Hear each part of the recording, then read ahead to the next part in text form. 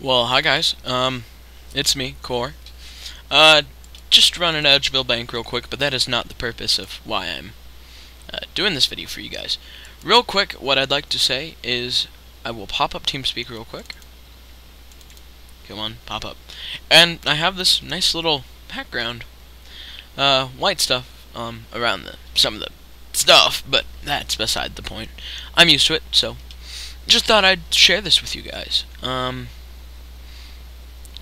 Sound muted. Might want to mute my sound and my microphone. Muted. And change it to move me when ready. Now, let's go ahead and bank this stuff real quick. And I'll get started with the purpose. Alright, so I'm back, and this is the theme that I downloaded.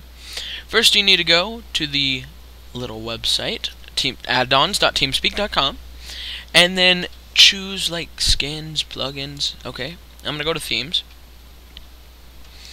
and there are a whole bunch of themes. Now, since I'm only running a 32-bit computer, you can find something that's 64-bit, but I just thought to share this with you guys. So let's go ahead and click on this. Oh, and this is how to download and install. You will download it from the Teamspeak little thing. Click button right there. And then this should pop up. After it's done downloading, a little screen will pop up just like this. Now after that happens, you want to click install. Now since I'm already on Teamspeak at the moment, I need to go ahead and quit. Disconnected. Ah, no. Anyway.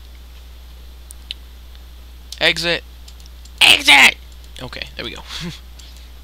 Now, whenever I open up my Teamspeak, it'll have that as my little background. So, yeah. Also, ways to change it. You just go to Options, Design, and then choose your theme. Now, let's see. I have Steam,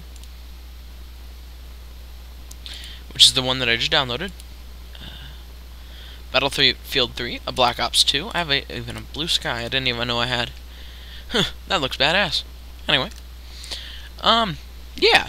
And I think everyone has Blue Sky already downloaded. I'm not sure, but this is just a little thing for people who didn't know how to change their theme on Teamspeak.